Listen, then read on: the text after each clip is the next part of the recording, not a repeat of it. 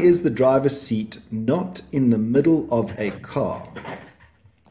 And this is a very interesting answer.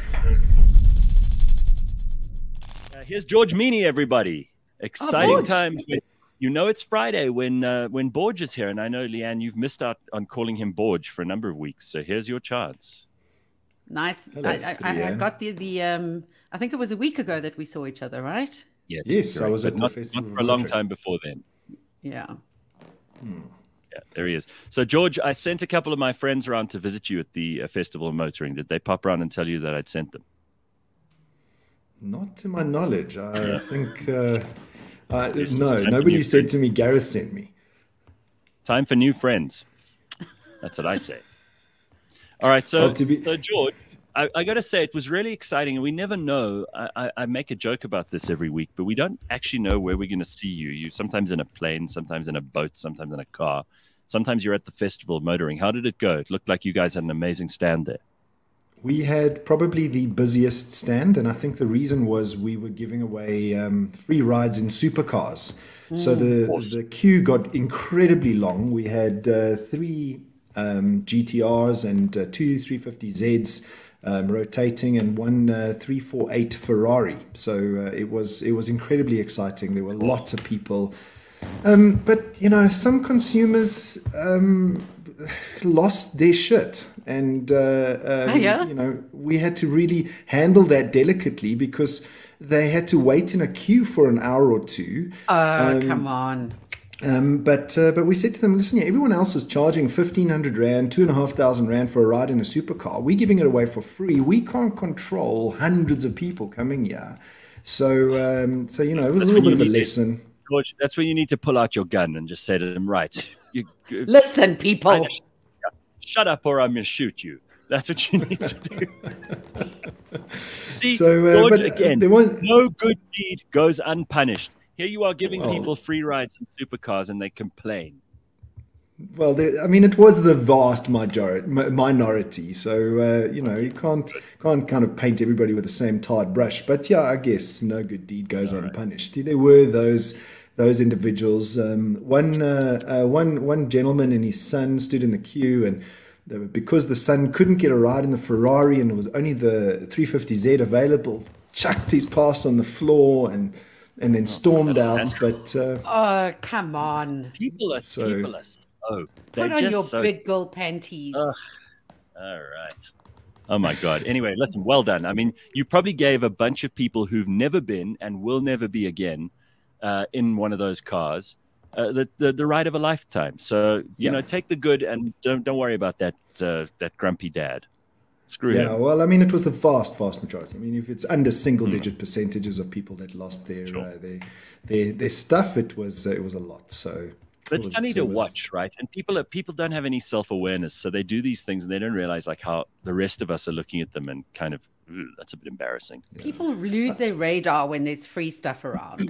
Yeah, that's true. And I was very proud of my team because none of the team lost their cool. They handled it with kid gloves, explained, you know, and tried to just diffuse the situation when it did happen. So, George, what else have you got for us this morning? So did you know, Gareth, that decades gone by maybe, police cars, and I mean, this obviously comes from a story out of America, when a police car stopped a consumer, they would get out of the car and they would touch the boot of the car. I don't know if you've ever noticed that, and it comes through in movies as well, but it's a real thing. They touch the boot of a car. And the reason they touch the boot of a car is because, first of all, to see that the boot was closed. But the more important reason was to leave fingerprints as evidence on the car to show that the police officer was actually there. Okay, why would they also check that the boot was closed? Is that a thing? So check the boot was closed and then also startle the driver. So that was another thing. You know, don't know why they checked the boot was closed, but these were the 3 reasons they touched the boot of the car, mainly being the fingerprints. I know why they checked if it was closed, because there might be a chance that Asian guy from The Hangover would come out and go, "Hello, motherfuckers," completely naked. George, do they still do that? So apparently it's still done just as a matter of course, but it's not necessary because of the police cars' dash cams and evidence is being created that the police officer was there. But the main reason was to prove that the police officer was there. There was fingerprints left on the car by the police officer. Okay. So apparently they still do it. American cops now touch the back light, and they still do exactly that. That's what I just got a message from somebody about now. So that's interesting. Yeah. So I didn't know that. I didn't know it was a thing, and the reasons why. But there you go. There's the reasons why. And then we spoke previously about the dots on the edge of a windscreen. I don't know if you remember us talking about why those dots exist, and that it's reinforcement for the glass between the ceramic. Correct.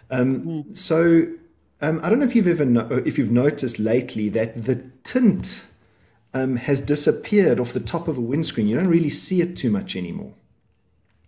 Yeah, it was kind of very old. It reminds me of my aunt and uncle's pale yellow Peugeot from the 80s, where it was there to kind of shield your eyes while you were driving. That lovely brown hue around the edge of the glass. Yes, it was either brown, green, or blue. Oh, that's great. Yes. Very 70s. Like any brown kind of glass is very 70s. Very 70s, and a two-tone car with a brown roof and a cream body, which I see is coming back now in the Suzuki. Oh, nice. So this, that's what we needed. More of that. The only reason that the tint existed was for UV rays for your eyes and to throw shade into the car so that the UV rays didn't mess up the upholstery too much. But it's largely gone away. And as a matter of fact, I didn't even notice it go away because only when I read the story did I realize, hold on a second, I actually have to go to my car to check if there's a piece of tint on the top of the windscreen. Yeah. I also haven't noticed. This is news to me this morning. Oh, Most cars don't have it anymore. You know how old my car is, and it doesn't have that anymore. It's quite an old thing. You see, they take these things away from us, George, and they don't even tell us. And then we figure it out years later, and we feel regret that we lost something that we didn't even know we'd lost. That's how it works. So deprived. Exactly. And then second to last is, I don't know if you've noticed, but when you drive past some farms, I've only seen this very rarely in South Africa, but I think it's quite a thing in America. In that there are tires on top of tarpaulins, you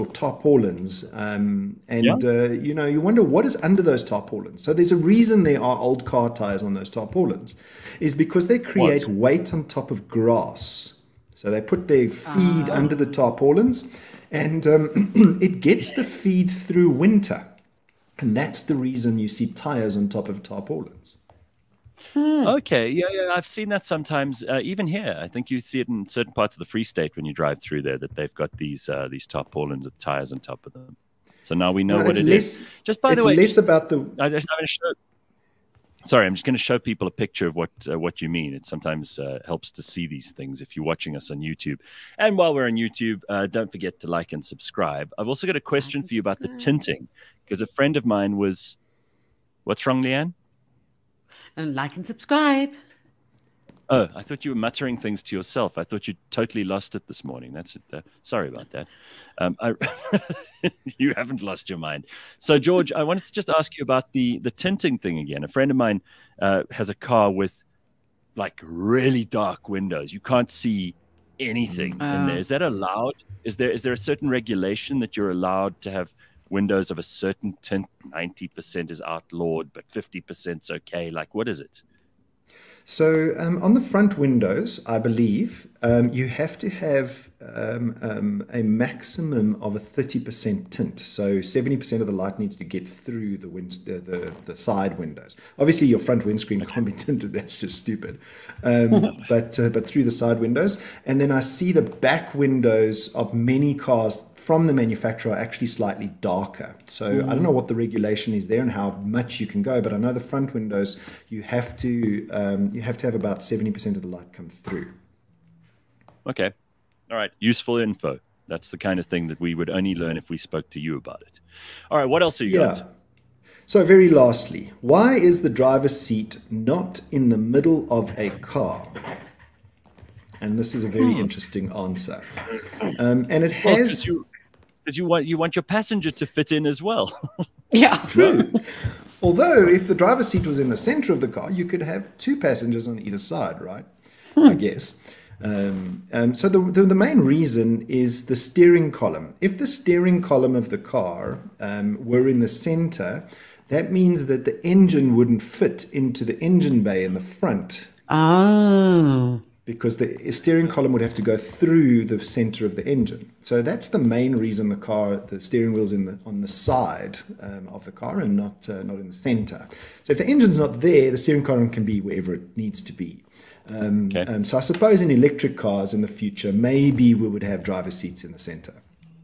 But then when you get out, you have to go and squiggle your way across the seat just to get out the door. That's also true. Yeah, very irritating. Or you could just have like a sofa in front instead of, those very old cars. I mean, there are a couple of these, those big American cars that they made in the 50s and 60s. They would often have like a sofa in the front. It wasn't two seats. And you'd sit in the middle of that, I suppose. A love seat. Yeah, exactly. Yeah, one big long seat in the front. I mean, many cars used to come with that right back in the day when they first made them. And the only reason the two seats were split really was because of the center column for the prop shaft that ran through the middle and the exhaust systems. So they raised those up into that little column that's in the center. Right. Okay, well, we probably do without that but if you think about single driver cars like in Formula One, for example, they can obviously put you in the middle there, and you don't need a Formula One car with a passenger seat or the steering column on the side. So they've got the engine at the back, obviously, and all of that stuff, right? Exactly. Yeah, makes much more sense, actually. All right, George, as always, great to see you. Thank you very much for joining us this morning. Leanne, what is it with you and your alarms? Is that to wake you up? It's 8 o'clock. When you've got ADHD, you need something to tell you what to do every 10 minutes. All right, everybody, have an awesome weekend. Be good. If you're not, take photos. We will see you on Monday at 6 a.m. bright and early.